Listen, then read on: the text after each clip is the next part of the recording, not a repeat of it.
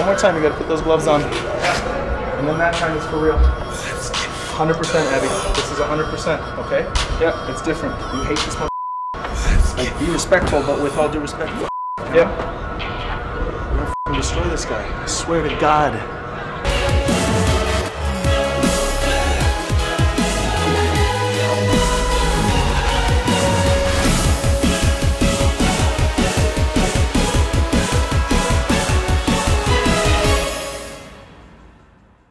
You know, felt dry, but that's expected for day of weigh-ins. Everything went normal, calm, very little nerves day of. I was more worried about eating and drinking than anything, to be honest. Man, my nerves were pretty all right throughout the whole weekend. The one time I think my nerves did kind of get a little bad was when Jordan started wrapping my hands. You know, I started having little moments of doubt and whatnot, but you know, kind of numbed all that out. You know, just thinking of, you know, all that hard training we've been through.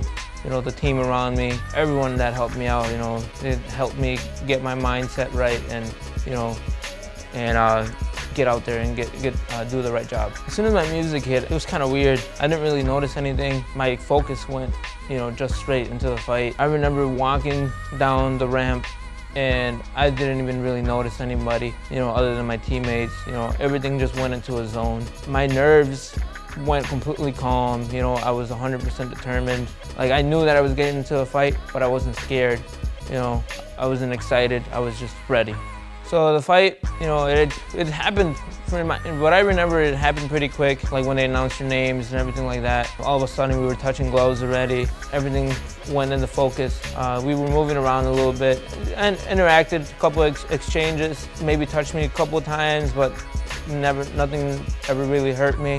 When he touched me, if anything, it gave me a little bit more confidence because he wasn't touching me with anything that, you know, damaged me or anything. I just wanted to walk him down. You know, I wasn't gonna back down from him. I wanted to show him that I was better than him. I just kept walking forward, kept closing the spaces. Eventually, I remember I threw across at him and he put both his hands up, gave me a wide open takedown. Went for a trip, didn't work out, readjusted, picked him up into a double leg takedown, and I got him to the ground, and we just went from work to there, ground and pound. I kind of felt in control. I felt like, you know, that whatever was going to happen there, I was going to be the one who determined where it went. Hurt him a couple of times.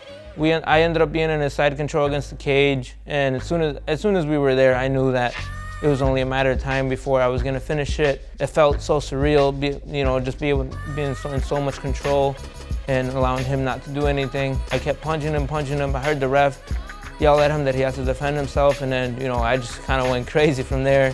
Just started punching him, you know, up until it got stopped, and when it got stopped, it felt unbelievable. It's been a long journey. You know, we've lost a couple fights. We've been through a lot of different training camps, trying different things, you know. Every single training camp I've been getting better, you know, and now I feel like we're in tune.